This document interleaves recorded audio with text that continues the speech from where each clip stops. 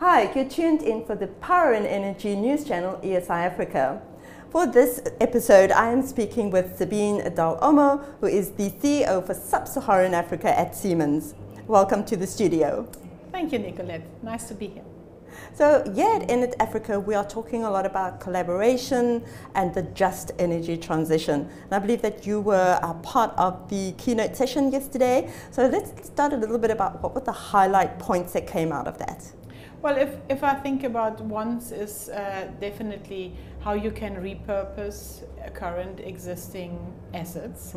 Because when you talk about transition within the African context and capital within the African context, we do know that money is not endless available. So we need to be wise also on how to use the assets we have and where we spend the funds on. The other part is definitely also the investment into renewable energies, which can help also to stabilize grids, in particular in South Africa. When we look at load shedding, which we unfortunately still had, in particular in May, quite a number of days, renewable energies would have helped if there would have been in a bigger number online to overcome that situation. And there is clearly a need also by Eskom to get urgent between 4,000 and 6,000 megawatt additional capacity onto the grid in any way or form. And that climate change is key to all of this what we do. So, and I think from companies which are active in the market, but also society, we need to, make a plan on how we can actively support the goal or the ambition set at COP15 in Paris of the 1.5 degrees capture on Earth warming in comparison to pre-industrial times. Right. There's been a lot of talk at the keynote session about decommissioning of the coal power fleet, and that Andre de Ruyter said it's not something that we need to be afraid of. There is a plan in place. So there's a lot of focus on generation and moving the generation fleet to being greener, more climate friendly. But let's talk a bit about down the line, transmission, distribution. How has that been impacted? Well, currently, I mean, if you think about South Africa, and if you stay with South Africa for a moment, you have at this point in time all our assets which generate capacity, so 80% are somehow in the north, but the renewable assets are all, and the sources of renewable energy are very much in the south. So the jobs are all in the north, and in the south there is very little. The grid which we have in South Africa is also very much depending on that we have large power stations which transmit from the north electricity into the grid. So while in the south, where new assets are being explored by IPPs and the likes, these kind of investments have to be done. So what also comes with it is that if you have a more renewable dependent grid in the future, you will have also higher fluctuations, because obviously sun and wind are in different availabilities feeding into the grid. So you need to manage this fluctuation as well as a number of assets. And in the past, you will know, if you look at the financial statements of Eskom, for instance, not a lot of investment has been done into grid update, but also connecting these assets and then also managing these assets, because what you will have is, once you go more green, you will need a much more digitalized grid, what means you also need to have your backbone on the IT side being enabled to ensure that you are protected against, for instance, cybersecurity, because what you don't want is you decentralize your grids and you basically make it an open platform for any hacker to come in, and you have load shedding because we can't connect to our assets and have basically a shutdown in the system. So these things are definitely of importance, and very important to make sure that South Africa is able to connect to a green future. Right.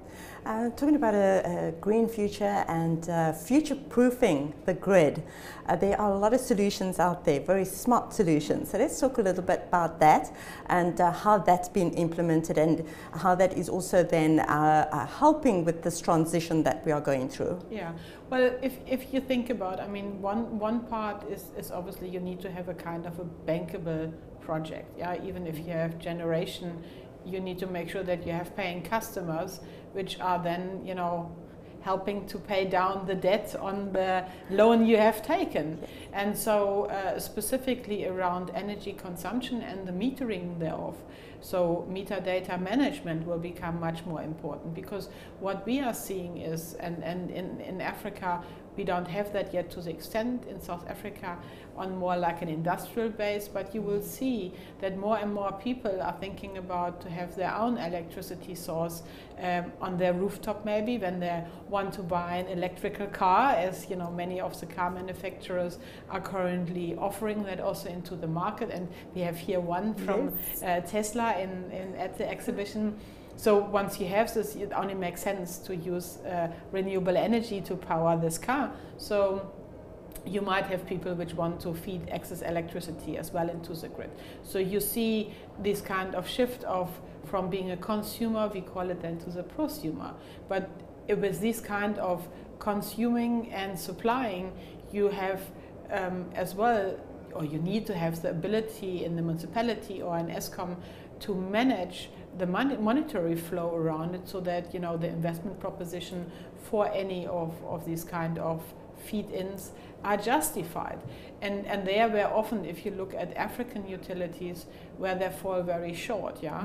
So you have a situation by which revenue collections are not happened because it's mainly somebody sits in accounts payable and issues a paper statement, which is then going to send to somebody, which they have to then pay. So I think they are particular around collection of revenue and making a project bankable through all the value chain. There is a lot of digital technology available, and we have implemented actually during COVID in Ghana a project like that, where they have electrified and digitalized their collection system. But what is, I think, most important is when you look beyond the collection of the meter datering, you also need to make sure that your distribution system as well as your transmission system is protected and integrated. So there are quite a number of opportunities which are out technology-wise. Right, that's perfect. Just one last question, and that is around what can we expect from Siemens for the rest of this year? Well, I mean, obviously, renewable energy is part of what we participate in. So Siemens has their own ESG targets, and in that part we have as well made a climate commitment to be net zero by 2030. So all our initiatives at our own facilities are going to be green. We, by the way, on our main campus in Midrand in Johannesburg, we are already fully independent of the ESCOM supply of the grid, so we provide our own electricity also for our fleet of e-vehicles. But what we obviously want to see over the next year, specifically with more renewable energy coming in, and also the shift in Europe from being carbon dependent on a few countries to maybe a much more renewable technology being applied to create or to release that dependency on a few sources. We do see that there will be a lot of innovation coming forward.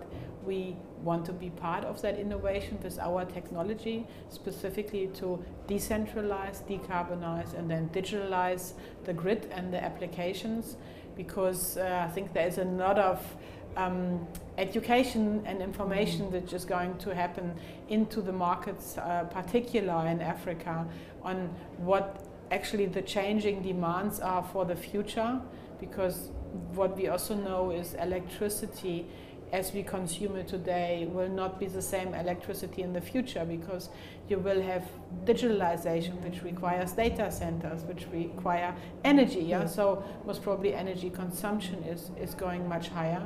And we would like over the next year share really our digital journey, which we can offer to our clients, but also to society. And yeah, as you spoke about in the beginning, the just energy transition, it's not only bringing technology in, but also taking people with, educating people in the context of digital skills, but also skills for the just energy transition, and hopefully cooperating with many of our customers to maximize the current infrastructure in South Africa. That's a very good point that we are ending this conversation on, and that is we are taking the consumer with us on this journey. Thank you so much for spending time with me, Sabine. Thank you, Nicolette. It was nice meeting you. Thank you for watching. Like, share and subscribe to ESI Africa for more content like this.